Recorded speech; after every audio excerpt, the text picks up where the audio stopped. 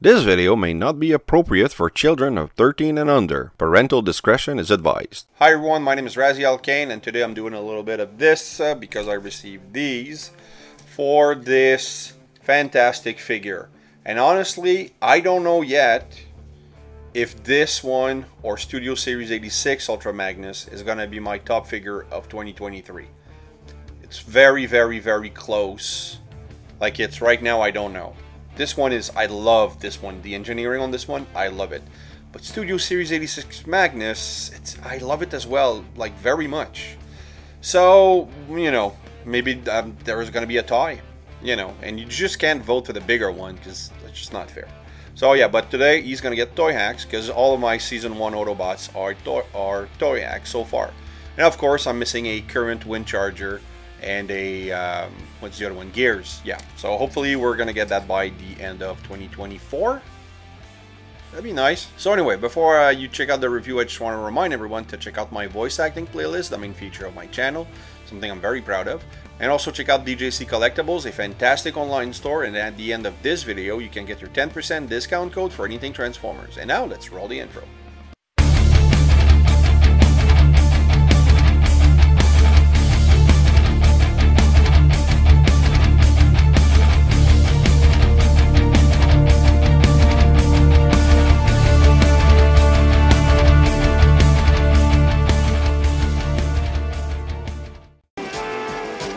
Chat and start kicking pig iron.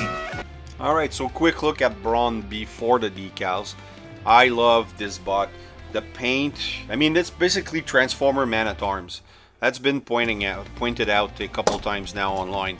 That's pretty much what he is. You know, the same type of helmet, you know, with the orange and green. Well, this one is more of a brownish. Like in the movie, it wasn't really green, it was brownish. That's what they went for. I'm going to call it, again, there's going to be a buzzworthy Bumblebee Studio Series 86 green toy color version of this figure. Like they did with Cliff Jumper, they had the toy version in Earthrise and the cartoon version in Buzzworthy. Same thing with Cup. This is going to be the reverse. I'm guessing this is going to be a buzz on top of the Outback repaint, retool. It's going to be a Studio Series 86 toy color Brawn. So that's my goal. But he looks good. I mean, the helmet, the face sculpt, the eyes, the Autobot logo, all the details on the shins or the knees, the arms. I mean, it all fits the cartoon look. A little bit of, you know, kibble on this guy, but not too bad, you know. And the back still cleans up really good, even if you have the all the wheels here. But from the front, looks pretty good. So yeah, so now let's let's take a look at what I'm going to apply. Come on. Alright, sorry, had to edit that out. My dad gave me a call while I was filming. So for decals, we have windows. They're not the blue chrome that we've got recently. They're not the cell shaded. This is something new. I really miss the cell shaded stuff that they did. That was really fun. You have some gray decal, not too sure where that's gonna go, and you have all these details here, so that's cool. Fuel tanks, I think. Yeah, no, definitely I'm gonna enjoy this set, and big Autobot logos and stuff. Yeah, this will be fun. Alright, so final look at Brawn in robot mode before. Okay, little buddy, you feel tough enough for another go-round? Alright, so here we are with Brawn after the application of the decals, and he looks really good.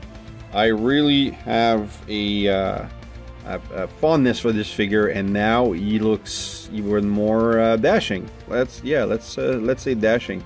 So what you get is nothing for the gun, but you do have a decal here on the forearms, and this to cover the wrist joint. And then you have a little decal here and one on the shoulder. You have a new grill with the Autobot logo. That's a two-parter. And then you have a little enhancement here. Plus you have the 4 dots here that are now highlighted. Plus one that goes over the whole thing. On the head, you can see the 3 new decals to give different tone to the helmet. And then in the back you have 1, 2, 3 decals plus 2 little ones for the I don't know, pins. Pin covers here on the tie, and then you have 2 decals on the lower ties, plus you have these 2 decals here on the shin. Nothing on the sides. You do have a whole lot of pin cover here, plus 6 on the back, so it covers the legs quite nicely.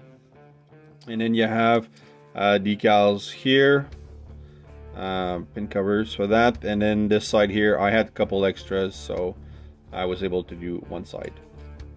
So that's pretty much it. I always say that and then I always miss one. So oh yeah, there's one for the crotch right here. So there you go. Final look at Brawn after the decals. The Steel Stealers are long gone. Oh, hexagonal nuts. We better roll back to headquarters and report. And here we are with Brawn in alt mode before the decals, and I love this truck. I mean, I do wish he was maybe a little greener, but can't deny. I mean, I like those windows already, but the Toyhax stuff looks good. And you have the nice grille in front, all the details, and the back. I know we're getting some new decals for that, so that's interesting. Yeah, I can't complain. I love, and I just transformed him, and I adored it. It's so fun. So again, might be my figure of 2023. I really like the engineering on this one. So there you go. Final look at Brawn before the Toyhax decals.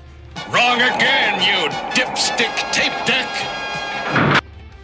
And now in alt mode, he looks even better. I love this G1-esque decal here.